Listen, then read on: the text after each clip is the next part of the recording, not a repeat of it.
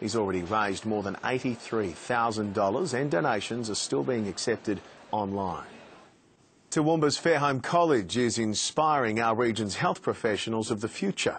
The high school has replicated a working hospital ward on campus to encourage girls to explore careers in medicine.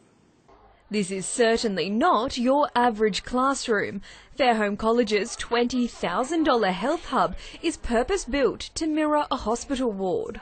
It's really good because, even the little things that we have here, it's very realistic in what the actual hospital is. So before we go on placement, we're able to see, what their hospital experience is like. The hyper-realistic space is used to train students undertaking certificate courses in allied health and nursing. It is very unique. It is the only privately self-funded simulated ward that we know of in a school in Queensland. The space giving the girls a leg up in their careers. Pretty good. There's all this allied health equipment to use, like walking chairs and walking frames. Yes, so it's been great. Once we finish this certification, I can, as a 15-year-old, get an AIN job in a hospital, or in an aged care facility.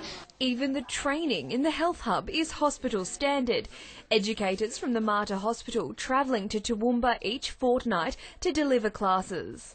They brought the hospital to the high school, so our trainers who come up, we're about to train the students, we're about to see it, give them a taste, give them a much more realistic experience. Our local hospitals, St Vincent's and St Andrews, are also teaming up with the school to provide practical placements.